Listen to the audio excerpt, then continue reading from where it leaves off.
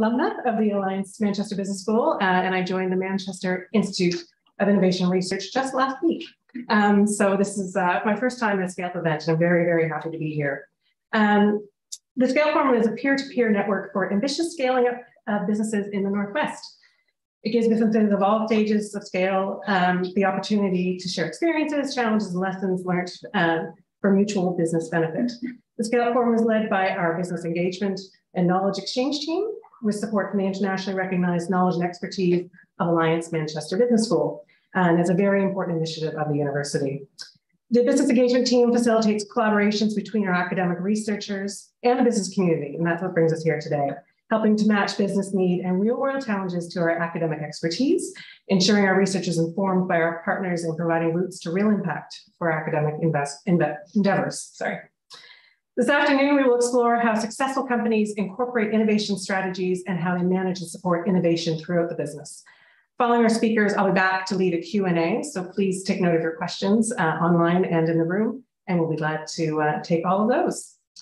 So I'll introduce Professor Bruce Tether from the Alliance Manchester Business School. He will start us off today with a presentation. Bruce is Professor of Innovation Management and Strategy. He's the Associate Head of Research for the Innovation Management and Policy Division, and the Research Director of the Creative Industries Policy and Evidence Centre, led by Nesta in London. He teaches innovation management, and his research interests center around three interrelated themes: innovation and entrepreneurship through creativity and design, the competitive dynamics of professional service firms, especially those oriented to design and creativity, such as architecture practices, design and engineering consultancies, and as well as how firms make choices regarding their geographical locations for competitive advantage. Yeah. Over to you. I don't have time for this with all that. Okay, thank you very much, Suzanne, for the introduction. Thanks to Abby, Becca, and Rachel for organizing this event. And it's my pleasure to give you the textbook version of how you do this before we have Azhar tell you how to do it in reality, real practice. So, okay, so this is about achieving innovation and innovation strategies. I actually turn it around and start thinking about strategies first before thinking about achieving innovation. Okay, so what is innovation, right? Innovation is a nice popular topic. Everybody wants to be an innovator these days. So what is it? So it has lots of definitions. Here's a very simple one. It's the successful implementation of new ideas. Perhaps a rather big, broad definition, but so a slightly narrow one is innovation is the implementation of significantly improved products or processes or marketing methods or organizational methods, business practices, workplace organizations, or external relations. That comes from the OECD. So again, it's a big space. You can do lots of different types of innovation. There's not one type of innovation. What about a few myths about innovation? There's lots of myths about innovation. So one of the big myths is that innovation starts with invention. You invent something in your shed, perhaps, and then you think it's a bit of genius, and you decide to go out and market it, and that's the start of your innovation journey. Another myth of innovation, and is something which the politicians are often guilty of, is they associate or they equate innovation with doing research and development. In particular, doing research, right? You kind of always need to do some development for achieving innovation, but you don't need to do research, okay? So especially you don't need to do scientific and technological research. You may do, but often you don't, right? I personally am a big fan of design and development as an approach to innovation, which is a bit different from research and development. But you may know that the government has an aim to increase our GDP spend on R&D to about 2.5%, which is a very laudable aim in this time. But personally, I think it's not really the right way to go about innovating if you're a smaller business seeking to grow rapidly. Another myth about innovation is that it's best to be first, right? As a kind of pioneering thing, it's always best to be the first with your first market. Well, a lot of innovation is not like that. A lot of innovation is actually imitating or doing something similar to someone else, right? In many ways, there are advantages of not being first, right? There are disadvantages of being first. Because if you're first, you have to prove the technology, you then have to prove the market. So let's take an example, okay? We'll familiar with Mr. Dyson and his vacuum cleaner, his bagless vacuum cleaner, right? Went on to be an enormous success. How did it start? Started by Dyson being unhappy with how his vacuum cleaner worked. Basically, it vacuumed the floor for a bit, got plugged up with dust, and it didn't work very well. He thought this is a bad product, okay? So then he became a bit obsessed with how to make it a better product, okay? And eventually was able to make a proper product and start selling it. But there are many types of uncertainty he had to overcome in developing this product. I mean, first of all, he had to make an alternative version to the conventional bagged vacuum cleaner. And secondly, so that was a sort of technological uncertainty, but also he had this uncertainty of would it sell, right? Did anybody else think the bagless vacuum cleaner, the bagged vacuum cleaner was actually a bad product, right? That the bagless one would be so much better, right? So clearly people did, right? Because they went out and bought it. Lesser known story is that Dyson actually had another product which wasn't so successful. This was the washing machine, which washed in two different directions, right? It's kind of similar idea in a way to the bagless vacuum cleaner, in that it was a washing machine which washed the clothes better. In this case, however, nobody really noticed the difference, right? And they weren't prepared to pay the big price premium for getting the slightly better washing machine, right? So sometimes it's better not be first. You can observe instead someone else doing a product really well and say, well, I'll have a bit of that. I'll do something similar to that. And then you overcome all market uncertainties as well as technological uncertainties.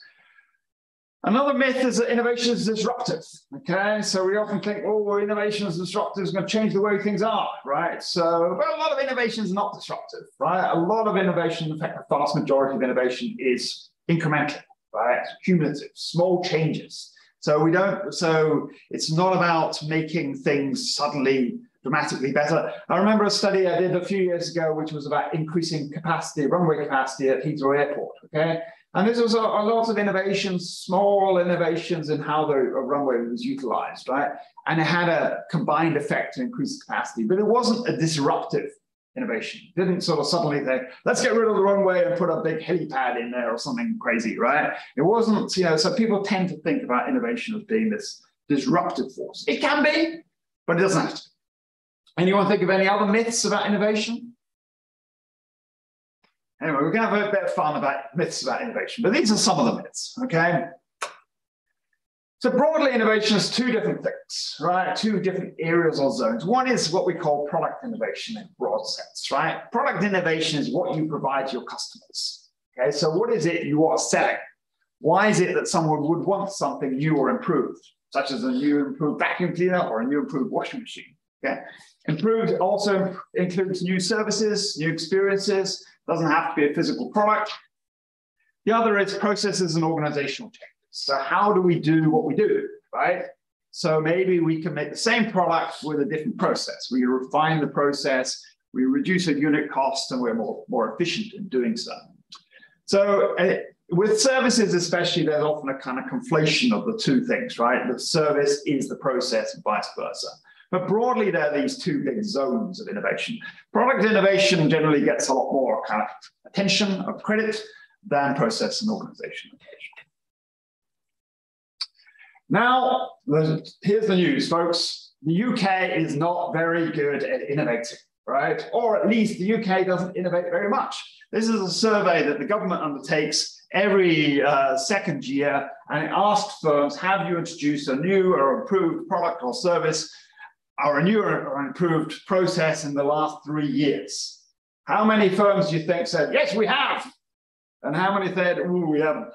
Well, it turns out if you look at product innovation, about 1 in 5 companies with at least 10 employees said they've made a new or improved product in the last 3 years, okay? That means 4/5 haven't, okay? So right, it kind of doesn't change a lot, right? In 3 years, you haven't improved your product or introduced something new. Process innovation is even worse, right? Whoops. Process innovations are even worse. It's kind of down between about 15%. This is amazing, right? I mean, process innovation is an opportunity to become more efficient at what you do.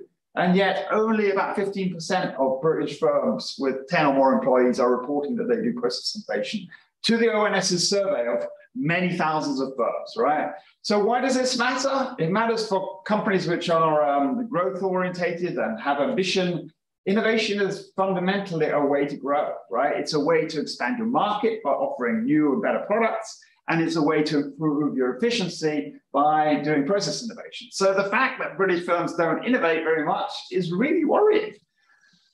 There are kind of some more firms that are innovation active, where we expand the definition to things like changing your strategy or changing business processes, but still, less than half of our companies are innovation active in even a fairly good one. So how should we go about innovating, right? So there are two keys to innovation. One is doing the right projects, and the other is doing projects well, right? Okay, so let me discuss first doing the right projects. The right projects have to connect with strategy. What is your strategy? What is your objective? So firms can have different strategies. Growth is a strategy. Profit maximizing is a strategy. Being sustainable is a strategy. But according to Alfred D. Chandler, one of the founders of strategy, it's about long-term goals and objectives of the enterprise and adopting a course of action and allocating resources necessary to carry out these goals. Okay, so strategy is what you're trying to achieve. Has three basic elements, these objectives. So what are you trying to achieve? What would you like to do? Sometimes strategy is merely survival, right? So if you're in a busy, very contested industry, you may just want to survive. You may want to grow. This is a scale-up forum, so firms on this program should want to grow, right? You need to understand your environment. There's different elements of this, but for example, how can you protect your intellectual property, right? Are you existing in a regime in which you can protect your intellectual property, or is your intellectual property very vulnerable to copy, all right, or imitation? Thirdly, resourcing and developing the capabilities you need in order to undertake this strategy. So we can think of different strategies for different firms, even in the same industry or activity. So for example, let's say you are a inventor or invention-led, discovery-led business, and you have discovered some new chemical entity, right? Maybe a pharmaceutical or drug. Then your strategy is likely to be built around how you can protect that. Okay, so it's a protection-based strategy. You need to know about intellectual property rights. You probably need to know about the limitations of intellectual property rights, the role of secrecy, the role of reputation. These sort of things come into play. How aggressive are our opponents in the industry? Okay. Let's say you're following a different strategy. Your strategy is said to be a fast follower. Okay, you don't want to be first. Your strategy is to see what is emerging on the market and basically imitate that as soon as possible, right? You're just trying to you're not inventing first. Okay, so your strategy is different, and the resources you need are different. Okay, it's an agility strategy. It's about maintaining the ability to jump into new areas very quickly. Okay, very different relationships between the objectives and the resources and environment. Let me put that in a more empirical way. Here are two different architecture practices. Okay, at the top is Zaha Hadid. Okay, became a big architecture practice based on design-led unique solutions. Okay, amazing buildings, but it's about developing these bespoke amazing buildings. Whereas down here is a totally different architecture practice. Its business is delivery-led. Okay, it's about delivering on time, on budget, being dependable, repeatable solutions. So you basically build the same building over and over again, and you do economies through building it over and over again. Totally different strategies of firms in the same industry. Okay. So how do you think about strategy and innovation? As you can use something like the business model canvas, which was developed by Alexander Osterwalder. Anyone seen this thing? Okay, this is a fantastic tool, I think, for thinking about your business model and how to innovate in your business model. On one side, we think about the demand side focus. Who is your customer? Who are the customer segments you're trying to attend to? What do they want, right? This is your value proposition and your customer. So if we go to the two architecture practices, their customer segments are very different, right? One wants grand, iconic architecture. The other one's delivery, right? The other one's building student hall residence, something like this, right? How do you interact? What are your customer interaction channels? So we're going to think about that and our opportunities to innovate on the demand side. You know, maybe you've got to change the nature of product, change the way in which you interact with your customers. On the supply side, we can think about what you need to do. those activities, okay? So you're going to think about the key resources you need, the key activities you need. So for example, you're probably going to need different types of architects, right? If you're going to follow these two different types of route in the architecture industry in particular, right? You're going to need more of a mind for efficiency, delivery on time, than developing wonderful shapes, for example.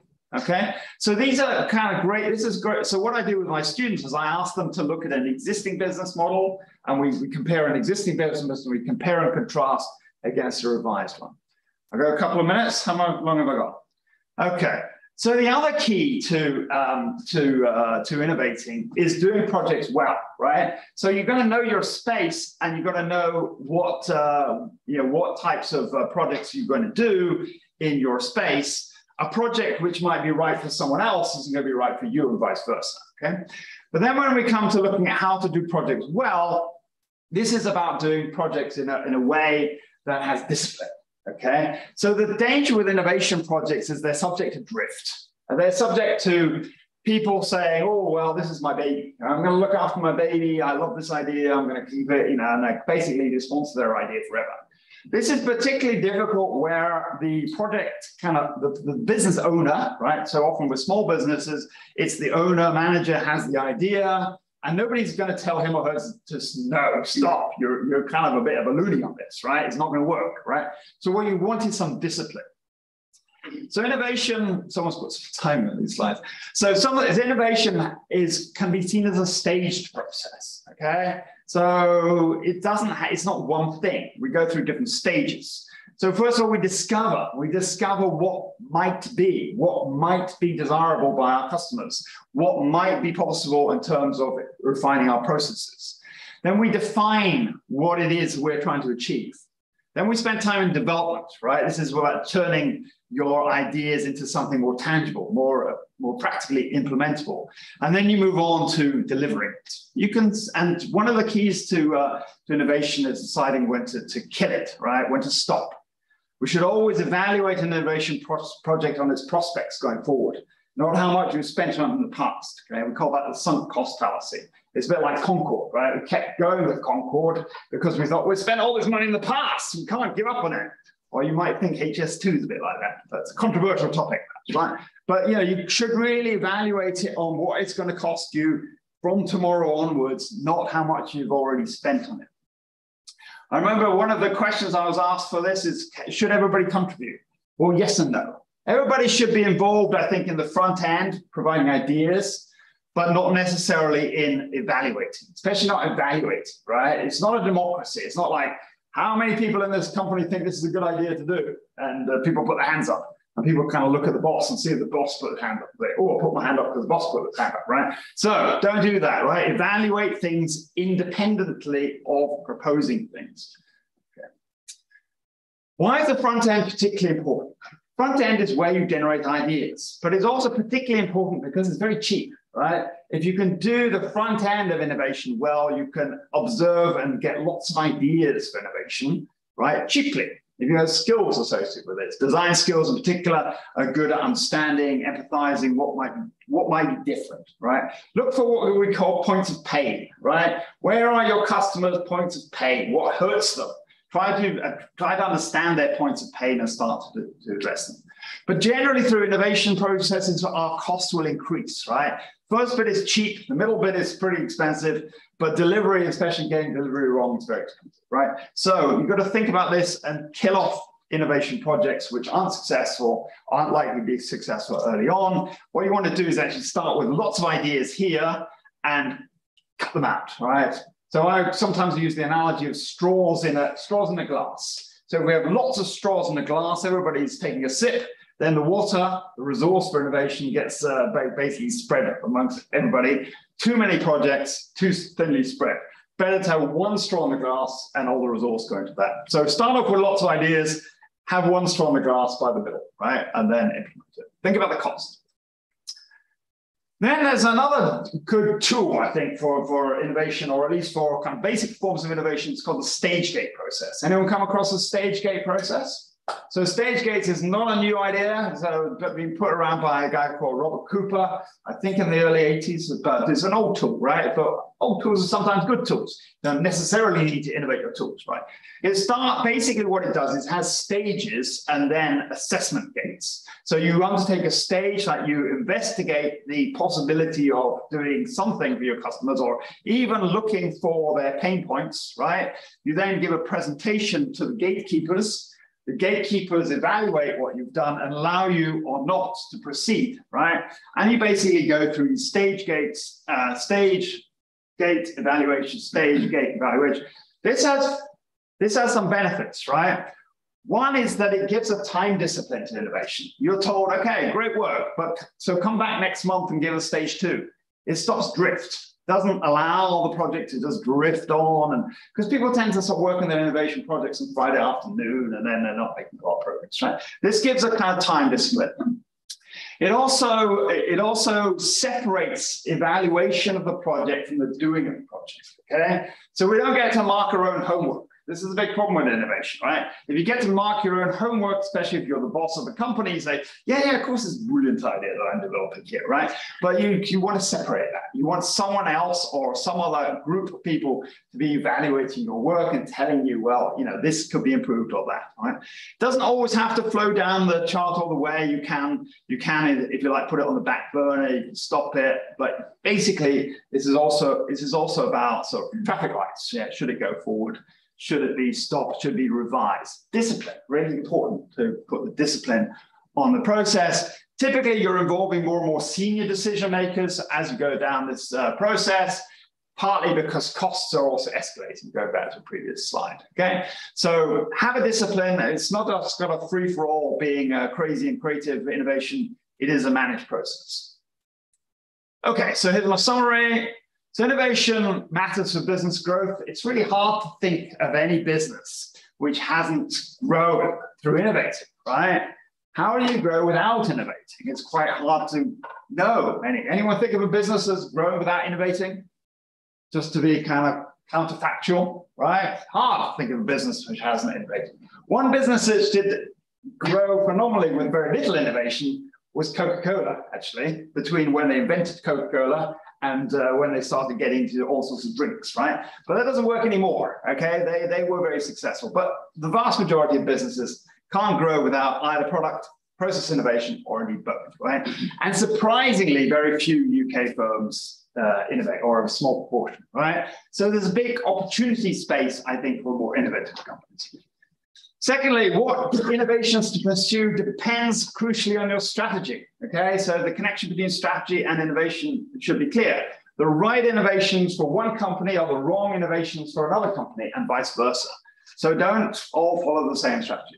Use the business model canvas to explore opportunities for innovation. It's a brilliant tool for looking at what you're doing now. Use the canvas once for thinking, what am I doing now? And use a second canvas to think about what we might do instead. Okay, nice. I get my students to do that. I think they like it. Thirdly, managing innovation well also matters. Have a discipline about it, right? Be prepared to kill off your projects. Don't just allow them to drift. Okay, thank you very much.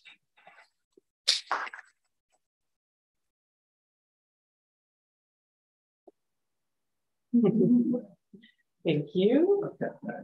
Fantastic. I feel like that was a mini MBA class on innovation, which was very great and very interesting. Thank you for that. So it's now my pleasure to introduce Azhar Quaiyoom. He's joined us today. He's the director and founder of QSustain Limited. He's an entrepreneur and engineering professional with 20 years experience within sustainable design and delivery across different sectors such as mixed use, commercial, and in particular rail. He's creating first of its kind achievements across complex projects. This is coupled with invaluable experience in practical major programs and extensive knowledge of the feasibility, design, and implementation stages of these projects. With his experience, he now runs a successful consultancy that is well placed to expand and diversify. He has a rare and exclusive combination of engineering design, sustainability, and practical project management experience, all very valuable, with knowledge of how to implement low carbon and sustainable developments from concept design and procurement to construction and operation. Over to you, Azhar, with the practitioner perspective. Thank you so much. Thank you. Thank you. Good afternoon, everyone. So it's a tough act to follow. It's a great presentation there from Professor Bruce, but I'll give it a go. So thank you for the introduction, and thank you for having me here at the business school. So yeah, Azhar Quaiyoom, I'm a chartered engineer. So I'm born and bred in Mancunia, stayed here all my life, and travelled elsewhere on other projects. And we founded QSustain. We're in our 9th year now, and a lot of it was actually the dream and the skill to be innovative. Really, a lot of what we do is about innovation. And from a young age, family found it quite tough as an immigrant family coming to Manchester. But I always saw my father as a great motivator for me because he was always full of great ideas, which one of them I'm going to touch on today. But for me, it was a case of in the opportunity that I'm going to talk about today was about the space of sustainability and how product innovation and processing come together, where there's a real desire and need, and the pinch points that Professor Bruce talked about, we see in the clients that we work with. But a lot of the work we do is around low carbon technology, sustainability, product process engineering design within low carbon and air quality is what we do a lot of work in as well. And predominantly we are within the rail sector. We have moved into the housing sector as well as social housing and looking at low carbon, carbon neutral kind of houses as well for certain local authorities as well, which we've gone into as well. And we do a lot of studies around this energy efficiency, carbon neutral studies, and looking at different types of technology solutions. The ones that you probably hear about now in the news, like heat pump technology, LED lighting and controls. But in terms of the need and how this was born about and how we started with QSustain was I worked on a very big, one of the biggest refurbishments in Europe at the time from 2008-9, which was a redevelopment of a big main train station within Birmingham New Street Station. And what we found here was there was lots of challenges around the station because one of them was keeping the station operational through the works and the construction phase of this project. And it was nearly £750 million. We're talking about £600–700 million project. And as I started life into the project, coming into the engineering role and engineering management role, we were finding that there was lots of challenges around trying to be a sustainable project in respect of its energy. And in particular, there's other issues around how do you insulate.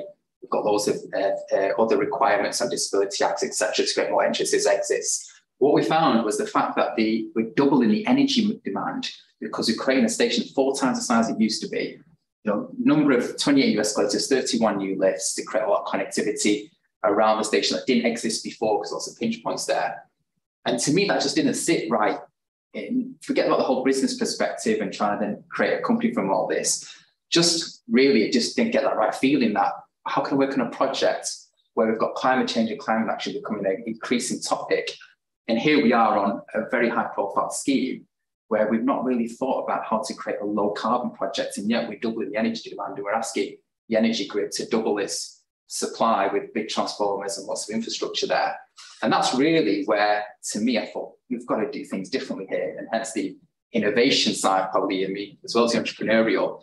So we can't just carry on like this, or not just this project, but loads of projects that are like this as we're going into a stage where our climate action, climate awareness is such a big topic. So for me, when we started out, it wasn't just, right, I want to be entrepreneurial, I want to open a business and I want to do X, Y, and Z and become very successful. Yes, profit's important for every company, as well as the innovation side. But for me, the bigger thing was the purpose. And if I could balance the two, then I'd be a very happy person trying to grow a company in that way. And both are required. And at the time, going back 10 years, it wasn't so much the case. This was always questioned more than that was. And I was always seen as a disruptor, but also a troublemaker in a lot of the projects I work on, not just on train stations. But now we're getting into the world of CSR and ESGs, and now, stock markets and all these big business people and finance people are now actually looking at the credentials of companies and their links towards fossil fuels and climate action. And they're actually becoming more attractive, more sustainable companies are now, the more they're looking at ESGs and CSRs, and we get lots of inquiries now about this. But the fact is that going forward, we're going to growing population. The next 8 years, we're going to be over 8.5 billion. And we're going to need a lot more energy, water, food. We've got a lot of emerging markets. We've got developing economies, and they're all going to need a slice of the cake. And in a time where climate change is absolutely real and catastrophes are happening around us. But for us, it was a case of recognizing this and coming up with solutions and innovations to help create more sustainable developments. But whereas traditionally, a lot of people in our realm of consultancy were around this stage of creating concepts and designs and then sending them out to the clients and saying, there you go, we've done a study on how to be more efficient or how to create renewable technologies. For us, the key is to keep with the client and go through the whole project cycle to look at how you procure that technology. How do you then build it? How do you get the right contractors and capabilities and experiences on board? Because a lot of things start to fall over when you're going out to tender on new ideas, and is the skills there with the skills shortages that we see. And then we want to still stay on board as we commission, maintain, and hand back these kind of solutions based on sustainable development. And for me, even more personal now is the fact that, as I mentioned, climate change and climate action is real. I've had family members in native Pakistan, where my parents are from, suffering from the consequences of climate change. You know, if you look at Pakistan, an area the size of Great Britain is recently underwater, and directly linked to climate change because of unprecedented rainfall, more than 2,500 glaciers in the north melting at alarming rates. And you've seen massive flooding, never seen on a scale before. As I mentioned, I've had personal family members that suffer from that in the city of Karachi. Luckily, they're okay. But the fact is that, you know, this is real and it's happening.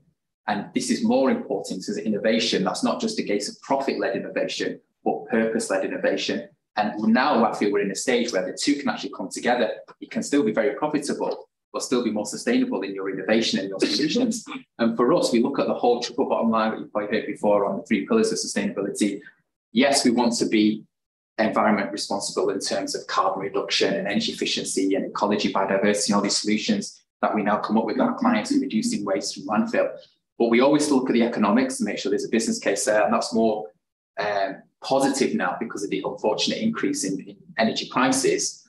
But obviously it's creating an issue with fuel poverty. So we try to link them all. We try to, for example, look at heat networks with the clients and developers, say, okay, there's a social housing scheme over there. Let's take a heat network towards there, as well as benefiting the development we're working on to alleviate fuel poverty. And then we look at new upcoming legislation. But the things that we do work in as well within rail is we look at, as I mentioned, heat networks, look at alternative technologies in air quality for diesel exhaust emissions on stations. We're just looking at alternative forms of PV from roofs to solar carports. We do loads of carbon neutral feasibilities, energy efficiencies, and we're doing first of its kind carbon neutral studies for stations. And we're targeted an area where the biggest kind of issues arise in terms of greenhouse gas emissions and contribution to greenhouse gas emissions and carbon, because nearly 40% of the emissions are from buildings and infrastructure, and transport is closer behind this. But this is where we really need to tackle a lot of the issues. And the clients that we work with, predominantly Network Rail, we work with obviously Fancy Rail now and Northern as a train operators, they've also got the added issue of increased cost as well. So when I talk about the triple bottom line, it's not just obviously about targeting carbon, but it's also targeting cost. And now it's becoming more highlighted the fact that their energy price increase, you know, nearly Network Rail going to be up to towards £1 billion in energy costs to run the railway, run the train, to run all their infrastructure and the 2,500 stations that they're landlord for as well. So at the same time, they're recognising that they need to decarbonise as well. They are the first to set science-based targets as well and target their impacts to global emissions of the limit to 1.5 degrees. But what we find is it doesn't always need a very technical and scientific approach. When we're going in and looking at a lot of these stations and infrastructure and assets, we find that there's heating switched on in waiting rooms in areas that there's nobody sat there, no lights is left on. So we're looking at photo cells and passive infrared technologies for lighting and same for heating. And we look at other improvements where lighting has been there's been maintenance going on, and photo cell technology that is there, someone's put an override on it because they do maintenance and the SWAT's forgot to reset it. So we find all sorts of situations where these are quick wins, but they'll save a hell of a lot of energy when you separate that out across many hundreds of stations. But then, as I mentioned, we then go further into trying to manage the solutions, implement the solutions, come up with different technologies and implementation measures. And then we go into the low carbon technologies of what's out there in terms of wind, solar, heat pumps, what we can implement. And then we look at different methodologies that are accredited because clients want accreditations on the projects. One of them is BREEAM. I don't know if you've heard of BREEAM, but Building Research Establishment's Environmental Assessment Method.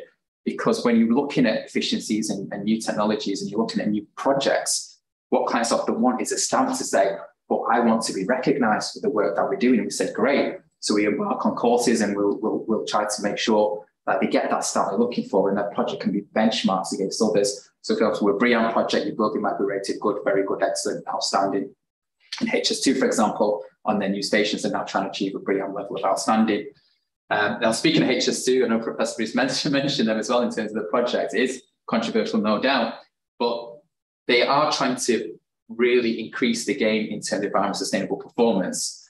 And although, unfortunately, they are going through some green belt areas and they've got a lot of scrutiny around this, they're really trying to up the game in terms of the contractor performance around the build projects that they're doing across the phase 1 and phase 2. So, for example, in the hybrid bill, the Revenue Railway Act, they've put this environmental minimum requirements in there. So contractors have to track their carbon in terms of transportation, track the materials, and air quality needs to be measured and monitored as well.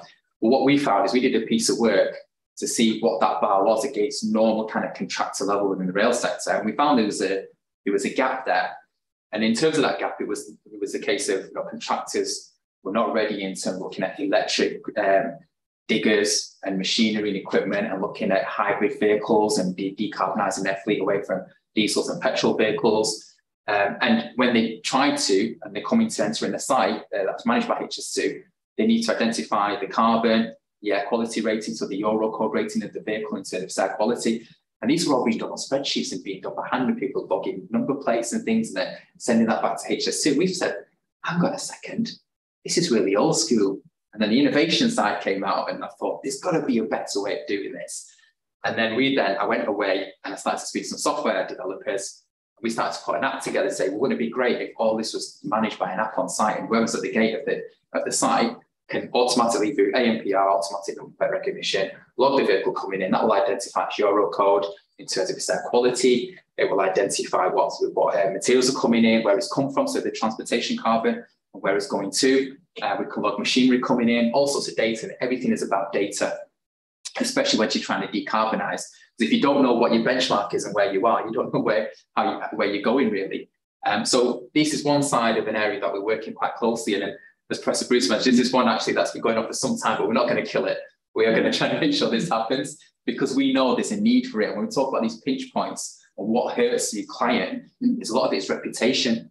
Because now even contractor world and construction is definitely at the poorer scale in terms of sustainability because it's very hard to track and capture data. And that's one of the big challenges. And that's something that we definitely want to change. Another area where we're very, very big on innovation is air quality. So we manage a lot of issues around air quality across the whole network for Network Rail, particularly more enclosed stations like Birmingham New Street. If anyone's been to Birmingham, they'll probably know that when you stop and you can probably smell some diesel emissions at times when a train pulls in and it's there idling, because it's quite an enclosed station. It's a low floor to ceiling and it's a long platform with a big concrete lid on there.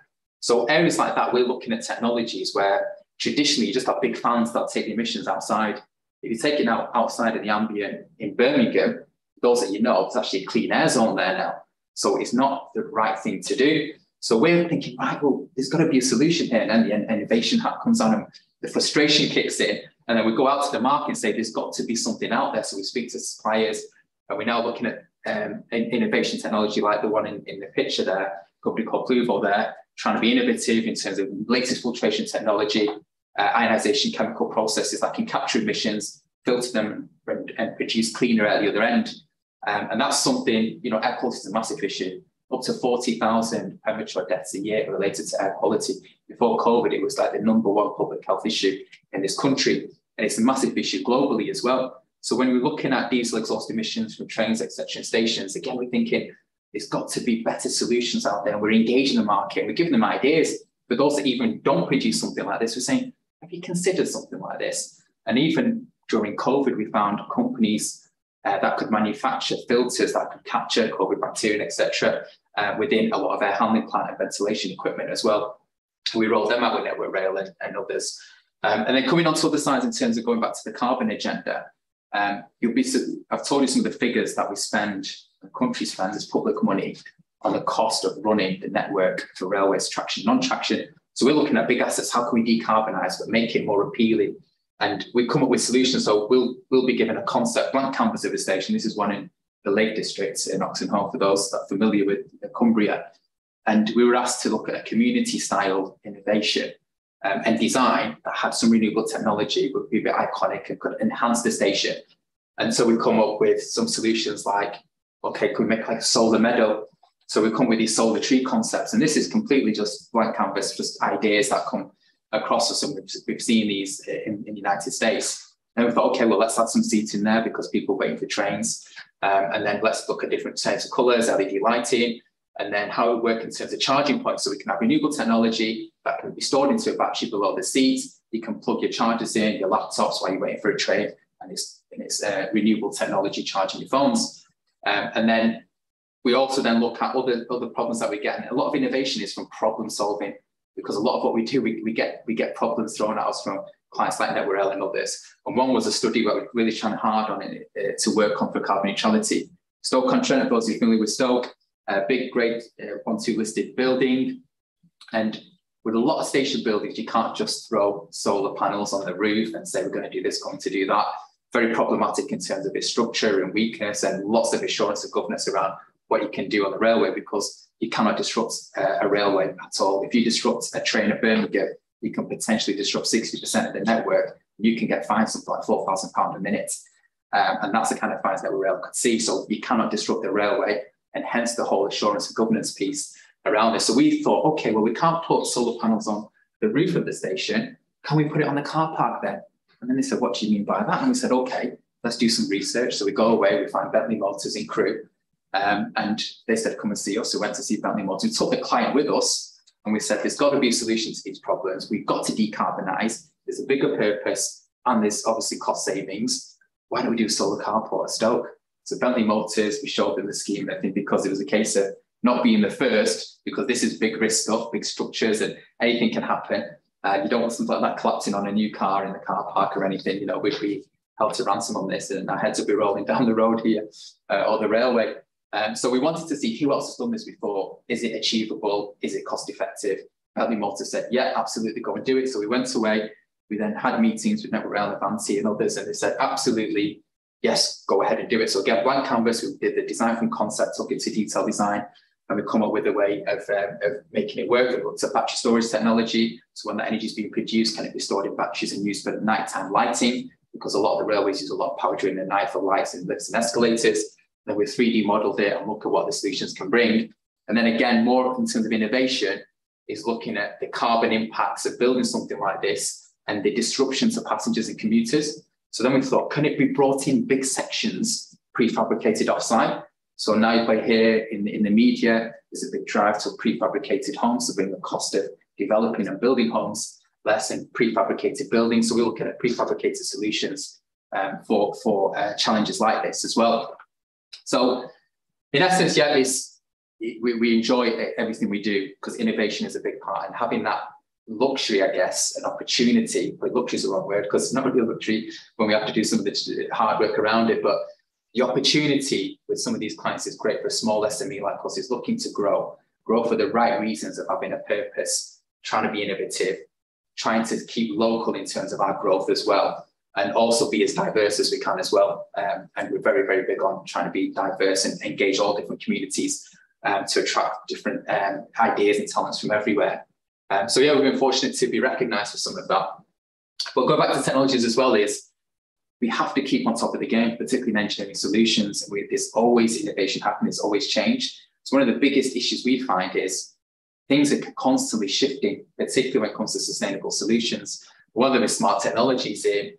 We'll find out a lot of equipment, even in your homes, your lights, your TVs, etc. You know, you can all link them up by voice activation and everything else. And that's happening on a bigger scale now with buildings as well. So that's something we're trying to tap into, but looking at, again, from a bigger purpose of sustainable development and looking at carbon and energy. So now going back to our scenario with train stations and what I said about the conditions we find where lights are left on and heating's left on, can we take that technology that we know is tried and tested, and can we shift it into the railways and try and adapt it there for the purpose of achieving low carbon infrastructure and stations? So we've again teamed up with a supplier, and we've done a lot of the legwork around this. It's a company called Utopia, great company to work with in terms of innovative thinking. And they were traditionally in the student accommodation sector, residential. And we've again had discussions and said, well, can we adapt that technology to the rail sector? And said, we never thought about this. So spoke to their board and had lots of meetings. And now we're trialing this in an innovation fund, actually, to trial this across stations where you can get granular data, first of its kind, where it can actually identify how much energy is being accumulated and used in a waiting room and in a foyer and in a ticket office. We've never had that kind of data before. We've never known that kind of data. And that's now being achieved through the work we're doing and trialing and testing within the sector. And again, we get a lot of reports from out of this as well. We get all the details. And to a point where we can find that lights are being left on. We can see that through the night because there's a certain level of lighting that's being maintained through the data we're gathering. We can go back to the client and say, these lights, we're getting a constant 400 lux here. So this means the lights are being left on in a certain room or canteen or something overnight. Said, oh yeah, we can see that. Right, let's do something about it. And we're getting data on waiting rooms if they're overheating due to the heat wave which we recently had. We're thinking, okay, well, wouldn't it be good if we had some blinds against the window? And we did this and we can reduce the temperature, increase ventilation. So it's a strategy-led means. But we're at a stage now where we're growing our team, got two of our key team players here today.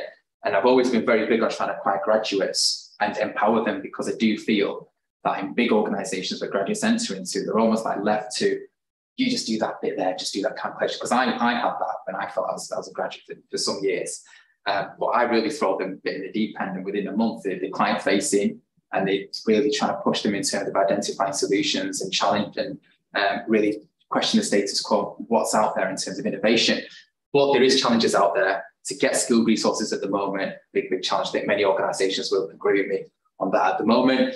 And retaining good people is a even bigger issue because you do get a lot of the big organizations that will just offer them and say, come to us and we'll do this and we'll do that. And then we're at a stage also when to scale up, we now need to get into the big world of tendering and writing big bids and things. And we're finding that we're teaming up with some big energy companies that come to us again. Great, really flattered that we've been approached by some of the big organizations to team up on certain tenders, particularly within the railway. But as I mentioned before, training development, keeping on top of technology in the shifting world, and constant evolution advancements is one of the key issues and challenges we find. And therefore, most nights we're up reading about what is the next thing that's coming up in terms of controls and innovation and sustainability in a shifting environment. So how do you for time? We've got okay for time. Key issue is innovation is key to grow. As Professor Bruce really well highlighted, is you can't just stay as you are and expect growth of a company, or you expect profit. But for us, as I mentioned, the purpose is just as big as the profit in the work that we do.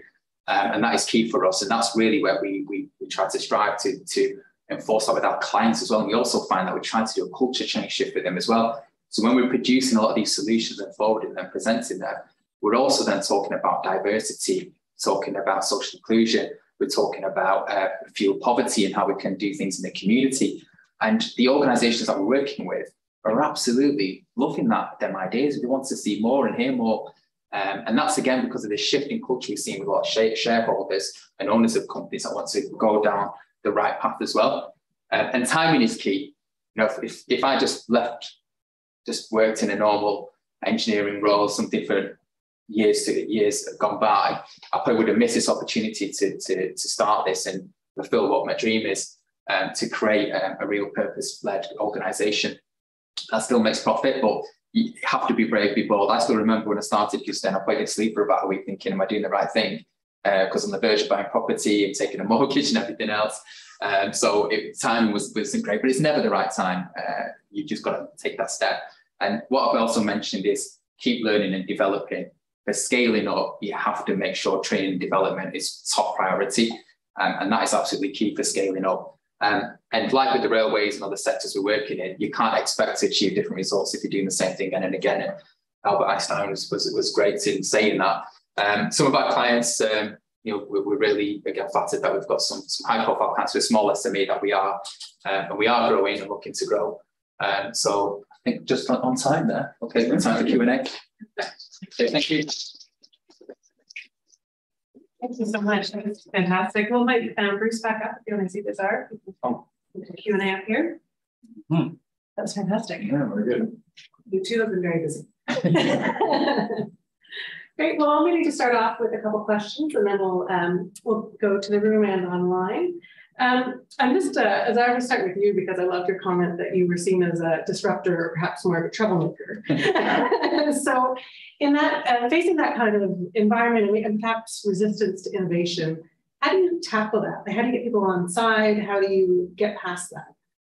Yeah, it's not easy. I think in a situation that I gave as an example, that project at Birmingham, it was a case of sustainability was just now emerging as a key topic area. And the lucky thing for me at the time was a lot of the key funders realized that and they wanted more solutions around sustainable development. So for me, it's a case of getting key stakeholders on board behind me so they could then come in at a higher level and then penetrate the kind of project level, say, no, he's talking sense, let's really do this. And I just had to position myself with some of them key stakeholders and almost have, meetings outside of, formal gatherings in there and just really just encourage that kind of thought process and culture change, really. That was the key, is to just change the mindset. But fortunate for me at the time, policies were changing, strategies were changing for big organizations. I never really knew they had to become more sustainable. So I was just at the verge of where this was becoming mainstream topic. Otherwise, to be honest, it wasn't that case. I probably would have struggled. I probably would have still been fighting today. But yeah, I was fortunate in that case. Okay. Are you finding less resistance moving forward? Are people getting, it's getting easier? Yeah, it's getting a lot easier. Getting a lot more inquiries, a lot more engagement, really. But when I look back 10, 12 years ago, completely different environments where we are. Thank you. I'll shoot a question for you, Bruce. You talked about doing the right projects and doing the projects well. I think I have that right. So how and when do you decide that it's not going right? It's not the right project or it's not going well. How do you make those tough decisions? And maybe you go in that as well. But... Yeah, so I guess, so projects, so if it's drifting, right? If you're reducing its scope, I think you always got to try and remember what you're trying to achieve, right? So typically a project, what do they say about projects? Project triangle, isn't it? There's on time, on budget, or scope, right? And so typically that gets reduced. So if you're starting to trim the project, features of the project, then it's no longer an attractive project, attractive product offer, right? So I guess you got to go back and say, what is it we're really trying to achieve? What can we not afford to take out of this? And you've seen that as well, making some of those tough decisions to perhaps move on, change direction a little bit or make a tough call. Yeah, there is elements of that sometimes, but we're quite stubborn, so we try to convince the client when we're sure. And again, going back to that triple bottom line analogy, if you know there's a business case for it, if you know you're going to make a positive environment impact on the environment, and there is some social benefit as well, if we can tick down key boxes, that we really try and push and say, what the reason is this to not do this? And if it is a case of, the professor says, that would be scoping or cost, sometimes we do get challenges and cost comes in as a big issue, because a lot of the time we are dealing with public funds and they're always tight and always do get cut. But if there's a benefit there, we find that the benefit is easy now to demonstrate because of the unfortunate increased cost of energy. We do find that there's less resistance now because we're demonstrating that triple bottom line, really. Which is what we always go back to from a lot of our discussions. It sounds like so a lot of the work, the more work you do up front, perhaps can improve the viability of the project overall. Yeah, and I think another key is understanding, as we've got really well, is understanding the client and their sensitivities. For example, in the railway sector, operating the trains is key. You cannot be seen as being too innovative where you're not being sensible and you're not really being cognizant of the key risks around the railway infrastructure. So understanding the insurance, we have to go through all these stage gate reviews. Actually, we're big on this. Every time we do a design, we go from concept to scheme, stage gate, scheme to detail design, stage gate, and before you embark with contractors, another stage gate. So we're very familiar with that area and territory. And for us, the key is understanding the client sensitivities. And it's very different in social housing. There'll have different sensitivities around cost and program and contractors and skills. But I think key is understanding what the pinch points and sensitivities are and then work around them, but always keep on top of the agenda. You have to always go back to your risks. And if you're seen as drifting from them risks and almost ignoring them, thinking, oh, it'll be all right on the night kind of approach, then you're setting yourself up for failure there. Great. I love seeing the theory and the practice coming together beautifully. That's nice to see. I'll just check out the room here. Any questions in the room? One from the online audience. Okay, great. So, and then we'll go to the lady and do it. Yeah. So Gary Young has asked, do you follow any best practice for the identification, consideration, and introduction of innovation? And if yes, can you share details or examples? Well, that's what we've done today earlier, in a broader sense. I mean, I suppose one of the things that's quite difficult about best practice is that I think best practice varies with where you are in your ability to innovate. So, I mean, I think things like StageGate is quite a basic tool, right? But it's a kind of beginner's tool. So it's a bit like, you know, learning a sport, right? You wouldn't want to probably learn a sport off Roger Federer of tennis because it's too good, right? So you kind of build it up. So I think best practices are not absolute. I think they tend to be depend on where you are in your innovation journey. I mean, you guys sound like you're innovating a lot, you've experienced at it, whereas other businesses will be very occasional innovators. So I think the best practice for an occasional, rare innovator is different from a continuous innovator, right? Just as a sports person would be kind of find it, you know, would use different tools to a beginner. Yeah, I think for us, I won't say we don't follow any kind of textbook on innovation at all, to be honest with you. A lot of the ideas are very different because we have really different clients, different scenarios, in a completely different atmosphere, project to project, different sensitivities, different sets of risks. So to be honest, we don't follow any textbook on innovation. I think following textbook would be a negative impact on innovation because it's you can constrain yourself. Yeah. But I think indirectly, you are following a lot of the guidance that Professor Booth actually talked about, and then stage gates and you know, whether you want to kill something if it's gone too long or you don't. I think indirectly, some of the things you talked about, actually, I've been thinking about, we're actually doing that. We're prolonging this, and I'll probably go back tomorrow and think about a lot of these things, because it is easy to just start on something and you just keep it going for the sake, and you really need to have that realization. Is there a case for it? Is there a benefit for it? Will ultimately somebody take this forward and take it on for a good reason? If there isn't, there's no real point then in taking it further.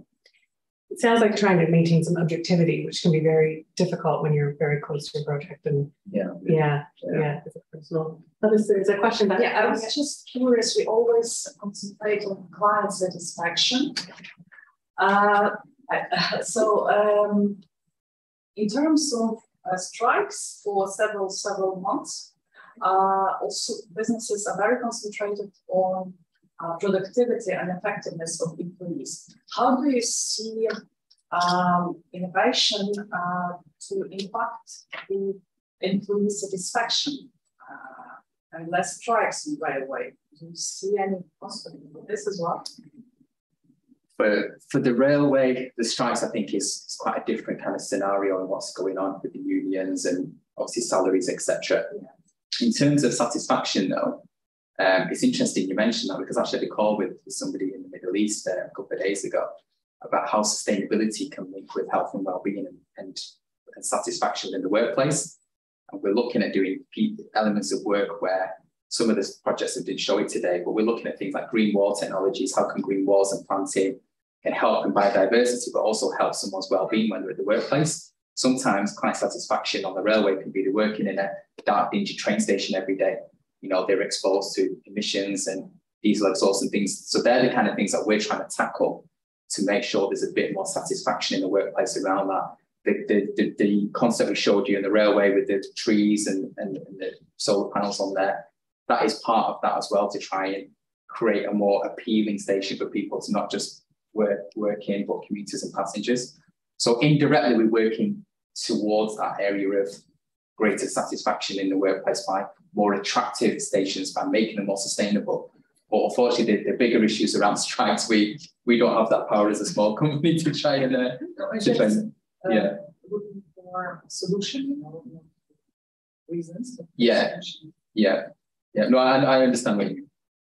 So a couple of thoughts on that. I mean, one is that sometimes innovation is disruptive to people's work patterns. I mean, for example, I was teaching my students about Procter & Gamble, right, last week, and they changed the way they innovated from being dependent on their own R&D production, basically, to being sourcing ideas outside. And that made the internal people worried, right?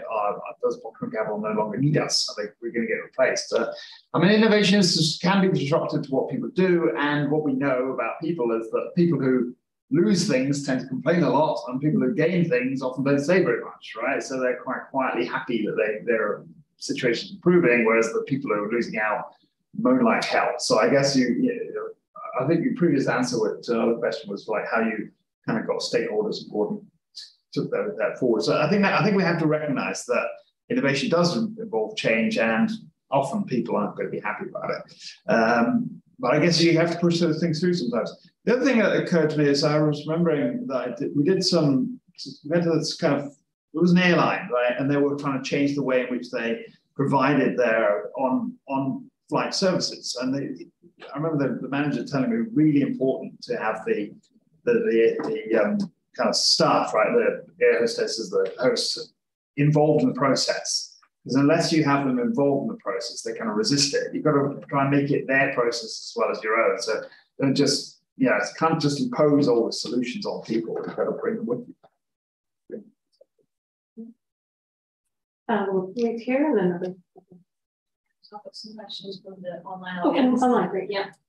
So two questions kind of linked in together. So Paul Cochran asked, is agile methodology better than stage gates? And that kind of links into what Mohammed has raised, asked whether a stage gate process should incorporate the feedback loops.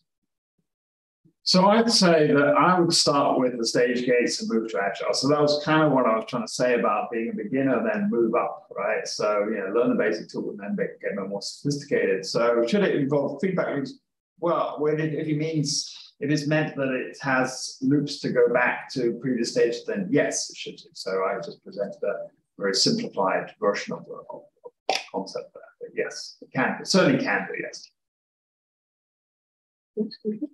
John over here. Hi, my name's John. I work for the Graphene Engineering Innovation Centre, and I want to talk about the adoption of new material technologies. Looking at some of your clients up there, we've worked with Aaron, for example, they've adopted new technologies, but it's in a de-risk situation. Really interested in your talk about adopting technology in large-scale infrastructure projects. Obviously, want to quick focus on low carbon technologies around cementitious materials. What's your view on the stakeholders in the supply chain adopting new technologies, especially around where standards and verifications have got to be verified? This is where one of the challenges that we're seeing is the adoption of, for example, the design of new cements, where it doesn't have the historic certification that the industry requires for de-risking large-scale projects. We get that. What's your experience in the adoption of technology where certification is required? Can you share any experiences about how that is adopted? It's a fairly big challenge that we see. Largely, I'm in material sciences, so I apologise, I'm not business developer, but it is about the upscale of technologies, which is just as important as organisation change. So it alludes to what Professor Bruce said before, it's more about product development. We appreciate we've got to go through the scalability, and we're in that role at the University of Manchester with delivering projects. But it's about the adoption of that technology on large-scale infrastructure projects. Can you share any? It's great you've actually mentioned graphene, because I was on a call only last week with a company that's looking at graphene technology in paints that can then improve air quality by absorbing NOx and CO2. I don't know whether you're aware of this. Yes, so there's many technologies where graphene is used. It's not just, we don't call it the pixie dust, it's how you apply it in the technology. Fire retardants is one area, right. Low carbon construction, asphalt is another area, anti-corrosion. So there's many applications, but we're coming up against the same standards, adoption, verification around standards. So especially the EN standards. So it is, I'll be honest, in the rail sector it's very tough because the product approval process is very, very stringent. A lot of the ways we, once they get around this, but get to approval verification, is have the trial period. So we try to get a small sum of money that's from an innovation fund or something. We'll go through the competition process and everything. We do all the applications. say, just let's trial an area.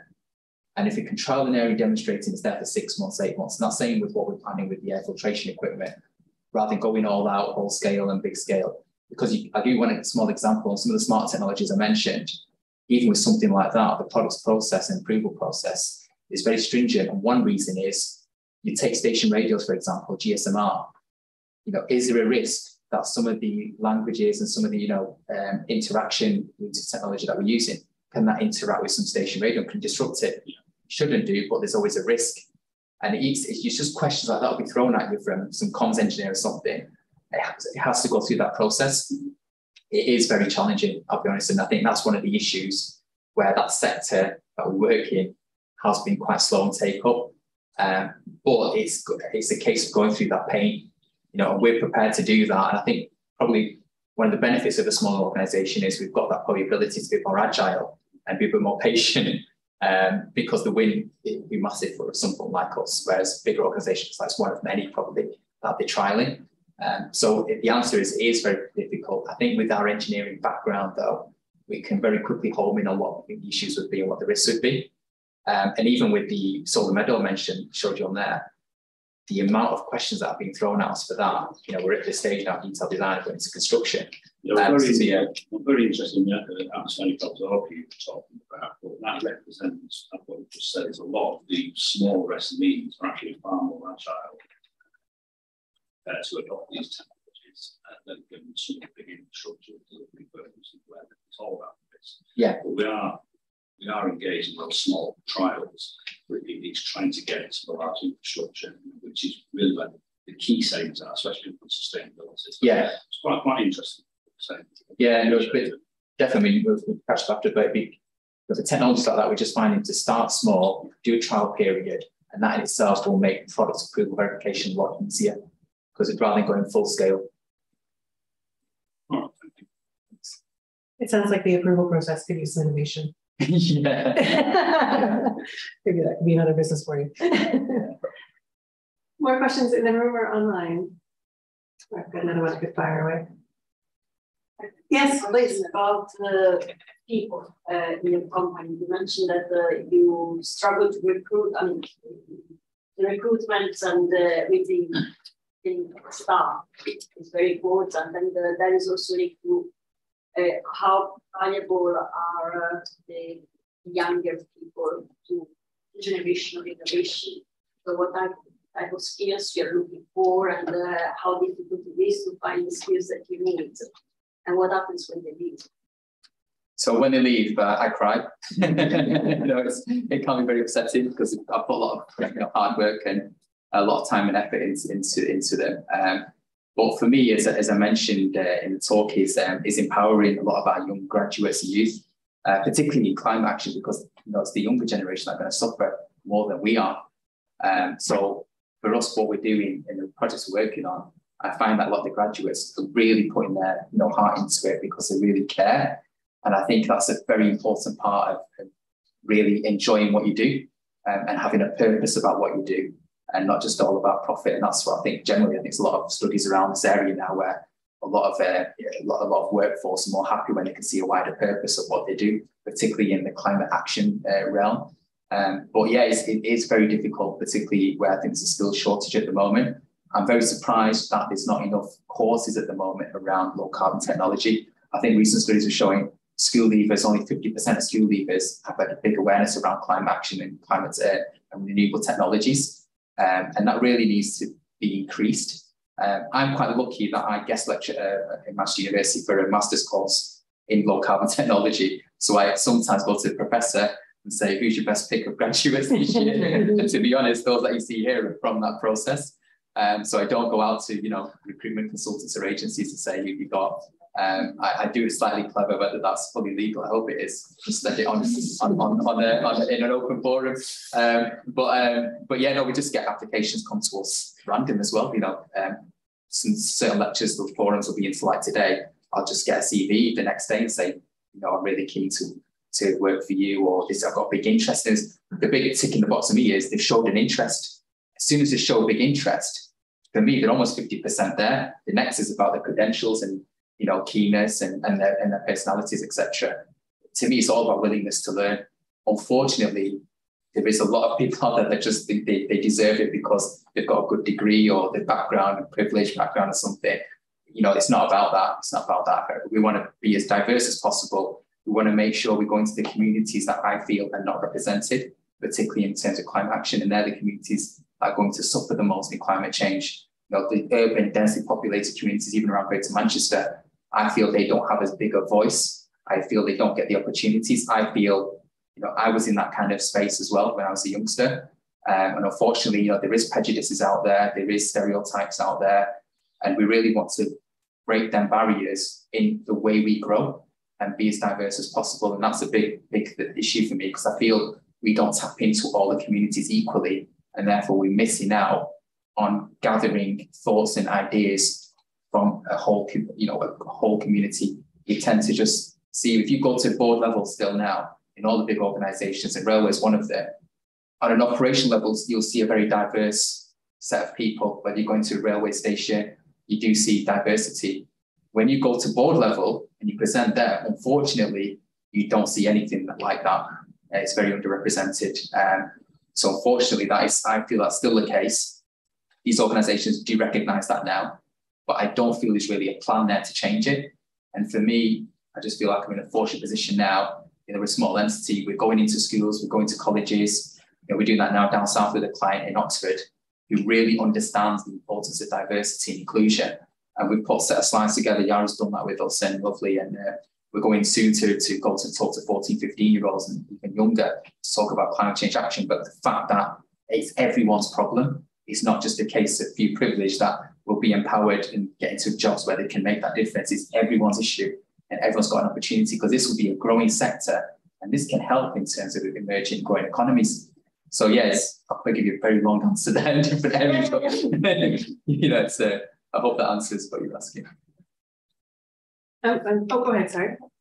We've got I work for a company that's quite a large M&A contract, and one of our clients, a big multinational insurance company, and they've challenged us basically this week to give a presentation against basically planning to support multiple biomass projects across the globe. They've got £10 billion to spend on it. They're really focused on just doing biomass to reduce their dreams. One of the challenges, we mainly work in Nigeria with them, right? And we're looking at basically the source of the agri-waste that they're doing for it. They don't have the data to work with the local farmers to implement that, to know if it's working or not. So the main question is, how do you adapt to those developing economies and situations where those multinational companies can provide them with the data in that scenario? Great question. That's a great project to work on. It is. I mean, the biomass obviously going to have issues with security of supply and also sourcing supply. But you might have the data initially, but solutions like the example I give you is create them innovation solutions now. And say, okay, Rockwell Automation. Who? Rockwell Automation. They've developed something really similar called ThingsWorks. Right. So it's basically energy monitoring technology. We can adapt it to the weather. What you demonstrate is very similar. Okay. But the data is now in certain environments. That's the main issue. And are these projects basically Africa-based, a lot of these? This one is Nigeria, Mexico, Indonesia. Wow. Yeah. And with something like that, you probably want to do a desktop study first and go and speak to the supply chain and see, who is the suppliers that you go to or would want to use, and then go and speak to them initially and do some real intrusive investigations around sources of biomass and who they use and how it's created and sourced from, etc. And to me, you'd have to be some really old school kind of research first, in depth, and then gather that as a desktop study, then go into the detail around it and how can we then capture this and create some sort of certification processes. And they might get mandated in areas like Nigeria, for example. So I'd really think outside the box there and think, right, let's really go big here. Because, gosh, if we had clients like that, I'd be all over it, But yeah, I think it's a big challenge. It's a great opportunity. But go intrusive really and speak to them and say, right, we want to know who you're considering. Go and speak to them. Well, if you've got time later, it'd be great if you could go and speak to the client. Yeah, no, happy to do that. Absolutely. I could grow on the back of that even more. So I've got scale up for it. It's all about. Perfect. Do you have any more questions online? Yeah, got a question online from Gemma. Can long-term planning for large complex organizations be harmonized to short-term agile mindsets to achieve innovation? Well, yeah, I guess so. I mean, you got to, this is some journey, isn't it? So you've got a long-term goal. So how are you going to get there? So break it down into stages and do it bit by bit. And I suppose that's what I would intuitively think is the answer to that question. Yeah. I mean, with large organisations, a lot of them have a lot of resources and capital behind to innovate and create that plan, and create their plans. For smaller ones like us, to be honest, a lot of it is kind of trial and error. If we see a need, and then we'll go for it. But I think we do have the agility though to adapt and with clients quite quickly and jump on certain key challenges and issues. But to be honest with you, we haven't set a strategy out. Certainly nothing like in them slides to say this is what we're going to go, because there's such a shifting pattern in the work that we do. Yeah. More on that? I mean, that's partly because, in larger organizations, tends to be more separation between the sort of strategic activities and the more operational activities, right? Yeah. So in a small organization, they can be mashed together. But in a large organization, there's kind of separation. So you have the board in charge of long-term direction, and then how to implement that will trickle down. Good question. Good. Yeah. So I have another question, which I hope it'll be, but I'll throw it out there. So Bruce, you were talking earlier about, it was 1 in 5 UK companies have sort of innovated in the past handful of years. Definitely a very low number. So my question to both of you is, how do we fuel or inspire or motivate more innovation in these companies that, for whatever reason, are not doing it now? Because obviously we need more.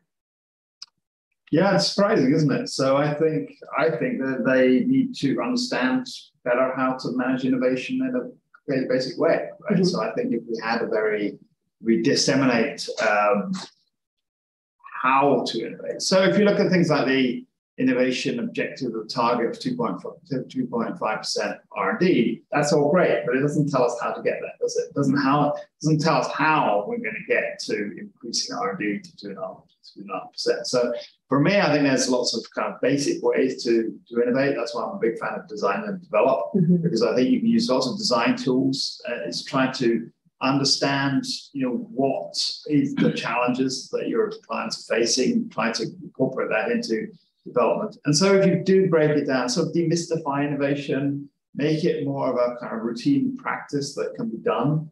To use tools like the business model canvas is a great tool, right? So, I mean, I'm presuming that companies don't innovate, A, because they don't have to, and B, because they're kind of worried that innovation is somehow some scary thing that they're going to waste all the money on, right? So if you can sort of see how you can help them, inform them, A, it's not that scary, right? If you do the right projects and you do them well, you should benefit, and you get the outcome. I mean, obviously, yeah, as you were saying, it's not necessarily just for growth and profit, it may be for purpose, right? So what are you trying to achieve, and how can innovation help you achieve that? But if we kind of demystify it, I think that will go a long way to increasing the rate at which we do. Yeah, and I think funding pots are a big issue as well, because I know the likes of Innovate UK and other similar kind of pathways to try and acquire funding to innovate. We've gone for applications and it can take a long time, be really, really difficult. And then at the end, you get disheartened because you've come closer, then you spent hours and hours and days on this. And the other aspect is having client backing as well. So if you're not going for funding from any grant funds or anything, is getting client endorsement, maybe you might, have a fund there that you can tap into in a big organization or a big public company. Which can be, but they're very few and far between. I think if there's more pots of them available, even on small projects, we could do small trials. The gentleman mentioned about, looking at issues around verification and product approval. We just do something small scale, but it had some funding behind it. Then I think there'd be more innovation. But it is concerning because I think as a country, and I've loved my history, for me, the civilizations that have prospered, the ones that have always innovated, whether that be militarily, civilization and technology is key. You have to You have to keep moving forward and innovating. And I think there's a risk we'll fall behind if we don't continue to do that. And it's just having ideas, sharing ideas is a good start. Yeah.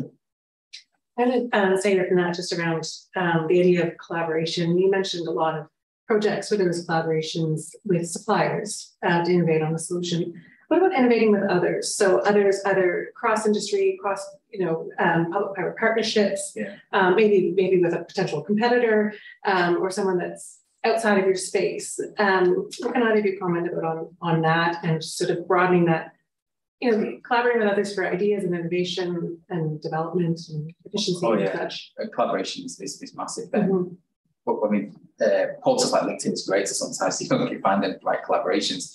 I think for us is we often reinvent the wheel of looking at innovation. And what we don't often find is what's going on in other sectors. So what we started to do is, okay, we're predominantly rail, but we go to the healthcare sector and see what good practice they're doing. And one idea is looking at power purchase agreements, lease agreements, third-party funding on big renewable projects. So because nothing done in rail, we're like, well, who has done it? And we went to the health sector, we've got some suppliers in on board there that we're having discussions with. The example I showed about the energy monitoring, they are big, as I mentioned, in residential sector, particularly in student accommodation. They've never done rail, but we knew that technology could be adapted really well.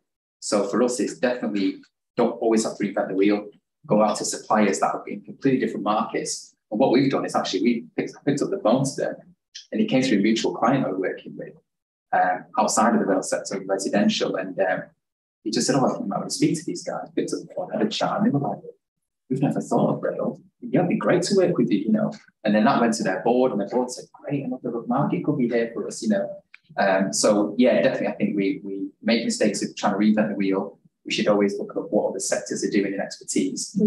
Bentley Motors is a great example on solar car ports. We went to car manufacturer, again, completely outside our rail sector, but they were implementing something that we thought could be adapted to not just one station, but thousands of stations in the future. So yeah, definitely, I think collaboration cross-sector is key for innovation. Yeah, absolutely.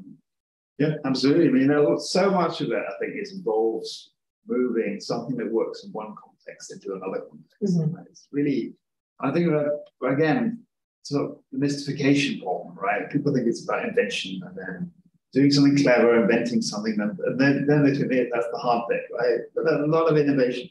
So one way, okay, so here's a bit, I'll try this idea with you, but may or may not work. So one way you can think about sort of technology space is that technology is a bit like building blocks, like Lego, right? So yeah, and it takes a lot of energy to use a new building block, right? And the point is that as you combine building blocks, the opportunity space becomes very big, right? And the point is, as we grow the number of building blocks available, possibility space to combine existing building blocks absolutely becomes enormous, right? Much larger than it is the invention of the new building block, right? And for me, that's the message I want to kind of make about innovation. Is so much is about finding new combinations of things which work well, or putting things which work well from one context into another context, or even doing fairly basic things like finding out where people are like leaving the lights on, and finding a solution to that. So there's a lot of it is kind of very low level and, if you like, even mundane, right? But it's important and impactful. And so rather than sort of start with a big, challenging, must invent something new kind of mindset, it's really starting at the bottom, right? It's starting to look at how we can improve things, where are the points of pain, where are the gains to be made, and solving those problems. Right? Back to those innovation myths you were talking about, and you don't need to be the first mover, you don't need a big idea, you can iterate off what's there, for sure. Yeah, fantastic, great. I'll just check in again online and in the room. Okay, I've got a couple more questions, and we are just about to wrap up. But I want to pick up, there was an earlier question about, it's come up a lot about skill and hiring for innovation. But what about existing workforces and training for innovation? Comments from either of you on that? People that might be resistant or just don't have the experience, or how do you train for innovation? I mean, there's two elements to that. One is the technical training around the areas that you work in, and then that creates some thought process around resolving certain key issues that clients might forward via innovation. The other aspect for that, I think, is the mindset in creating an organization that has a culture of sharing ideas and innovation. So if you create that culture where the leadership endorses ideas, and they may be the silliest of ideas that may not go anywhere, but the fact is creating that culture that it's okay to share ideas no matter how crazy they are. And so I think that's definitely two aspects of that in any organisation that will help develop that kind of innovative thinking. Great. Yeah, absolutely. I think it's important also to think about hiring, having people who are adaptable in that sense, right? And hiring people who can adapt. I always remember there was an old study, as some data study now, but it was a kind of interesting study which compared textile manufacturing in Germany with textile manufacturing in Britain, right? And so this is a bit of an old study, but it kind of makes the point about skills, right? So apparently the British workers were not able to read instructions, right? They were not able to follow instructions. So what happened was that they were basically given one piece of item to make, right? And then they made this in large batches because they weren't adaptable, right? Whereas the German workers were each given different instructions, okay? And therefore were making different products. Each worker was essentially making a different product. And the changeover from product to product was very much easier, right? The adaptability was higher.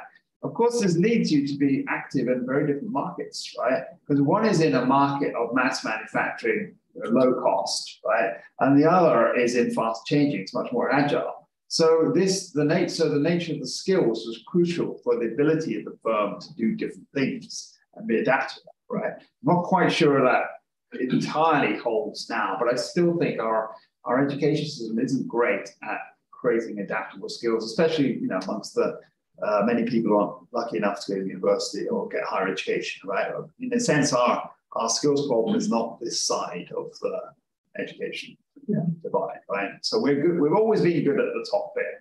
It's a lot of other workers who are much more challenging for. Which is a much bigger population. Yeah. Okay, I'll just maybe ask for sort of as a last question / closing remarks from you both. So the purpose of our forum here today was around achieving innovation, discussing strategies to effectively facilitate innovation in a fast-growing business. So I'm going to end with the beginning. Where does a company start if they want to get onto this path and they're trying to be a fast-growing business, they want to innovate? What's that simple thing they can start with, or where do they begin? Or begin again, maybe? I think one of the straplines I put there was be brave and be bold. Okay, yeah. Yeah, I think that's it. Well, I think it's about finding out what you're about. So that in this particular case, it's about combining a sort of passion for sustainability with achieving a profitable outcome, right? So that defines your space to a large extent, right? And then you innovate within that space. So that guides you to where you want to go. It guides you around the things that are going to be acceptable for you to do and things that are not going to be acceptable for you to do. Another company might take a completely different idea about what it's seeking to achieve, and therefore its outcomes are different. So I guess if there's one takeaway from me, it's kind of play around with those that business model canvas idea, right? You really can play with that and think about what it is that we do, reflect on what you do, how you do it, how you can change what you do, right? How you can improve upon what you do. And implement those changes. I guess it's be brave, be bold, and play around. There we go. Stop playing around. Well, maybe I should say that. With the canvas. Yeah, of course. Yeah, Okay. with the canvas. Well, thank you both. Thank you very much. Thank you everyone in the room and you guys that will help today and online. And I guess we'll see everyone at the next Scale Up event. Thank you very much.